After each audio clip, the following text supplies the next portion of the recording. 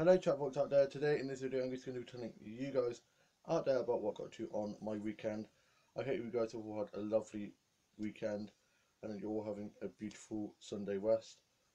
Yesterday I got up and I had some jam toast and a cup of tea, and I just watched a bit of TV, did a bit of drawing, and then my grandparents came over and they are buying a new build that's just round the back of ours in a new build area that they're building up, and their house should be ready to move in to by October. And then my old sister and her boyfriend are moving down the road from where we first lived in Golden Place when we were younger. That's just round the corner from there, and they're moving in on the 1st of June. But me and my all the flip sake, I just can't talk today. It's just one of those days where I just keep on tripping up on my words. Let's try this again. Rewind. So they move in on the 1st of June, and that's when me and my grandpa and my younger sister get back from our holiday down in Devon. We go this time next week. We'll be getting ready to go, and I'm so excited. And I already have stuff planned to pack, so I know not to wear that kind of thing. And I just cannot wait. One of the players that I play touch rugby with on Thursdays actually came up from where I'm going on holiday because he's now working in Bristol, and so I was talking to him about it, and he said about things to go and see and stuff. So that was nice of him, and yeah, I can't wait for a little holiday, little getaway. And first off, my mum and dad are going down in the caravan for 2 nights, and me and my younger brother and sister and older brother will be here on our own. Hopefully, we don't trash the place and we survive without them. I'm sure we'll be fine. As long as my brothers don't end up winding me and my younger sister will probably just play on Minecraft and just stay out of the way where they play in the garden and play rugby on their Xbox and just be crazy as per usual. And yeah, I would be a bit anxious about them going away, but I'm a lot better now. I put a post on Facebook that I said about mental health because it was mental health week last week.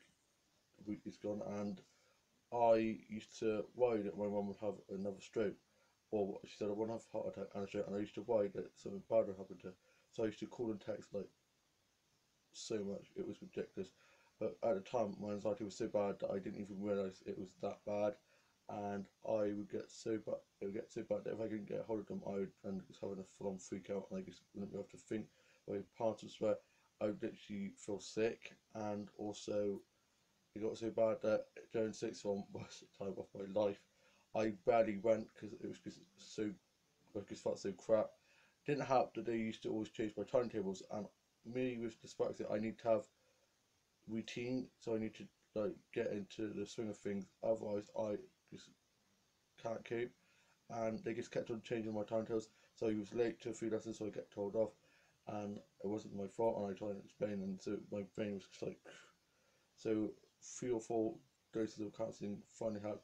Going to college definitely helped getting the bus, and I had bus training where a lady would come and like help me and teach me how to get the bus and stuff. And I've definitely improved a lot. I can now go out with my mates. I can stay at home alone now, which I used to not be able to. Not in the night time.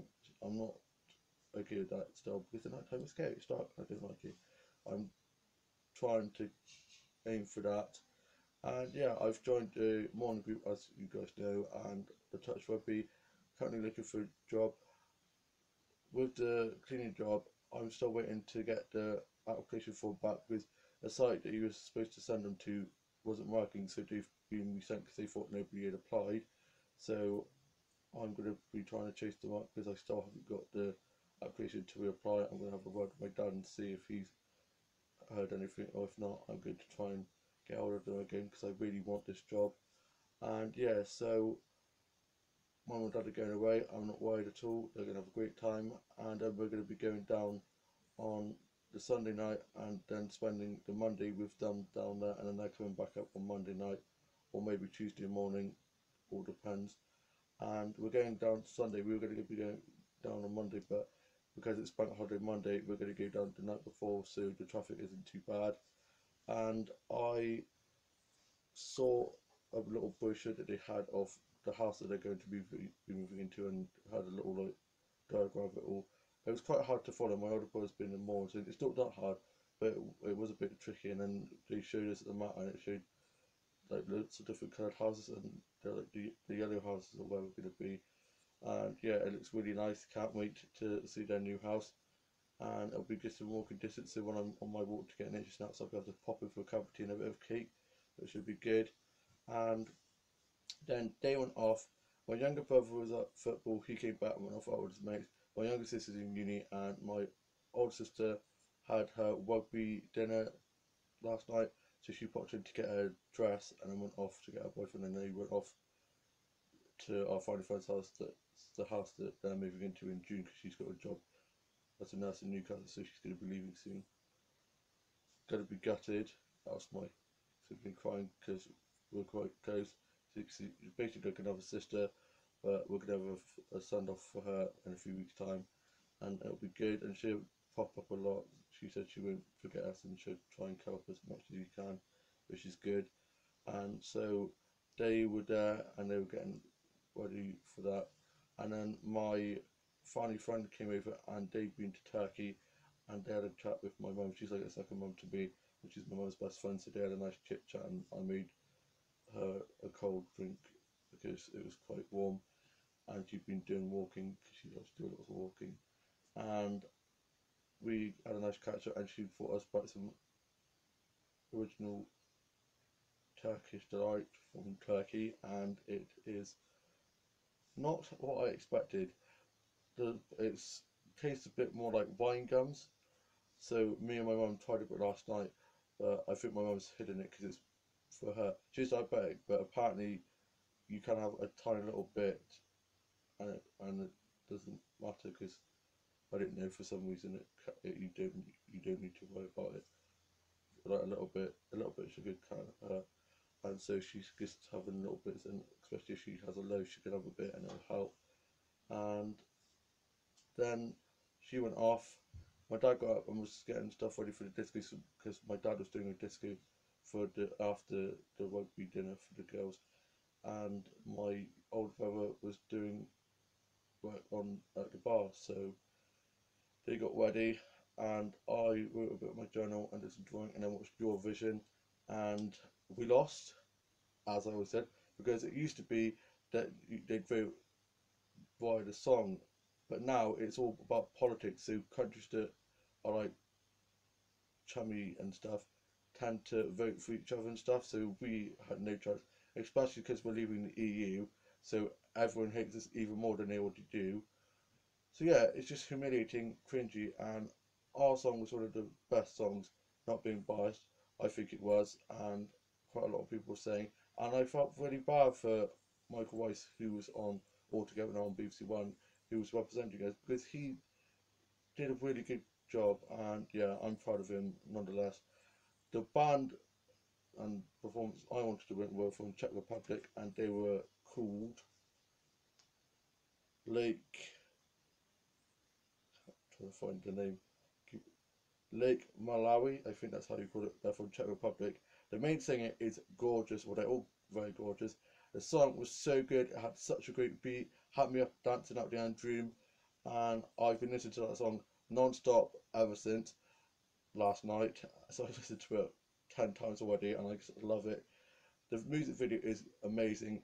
At the end, the main singer, he's got lovely brown eyes, and he looks at the screen, right at the screen with his gorgeous eyes. I'm just like, oh my god, having heart palpitations here. It's just great. And I FaceTimed my best mate, and we were watching the final results. The Netherlands won. Congratulations, guys. That song was very good as well. Each song was good in their own different way. There are a few songs where I was like, what the hell is this? But you get lots of songs like that in the Eurovision. And yeah, it's over for another year. We might not even be in it next year if we finally get the Brexit deal sorted out and we leave the EU. So who knows what could happen.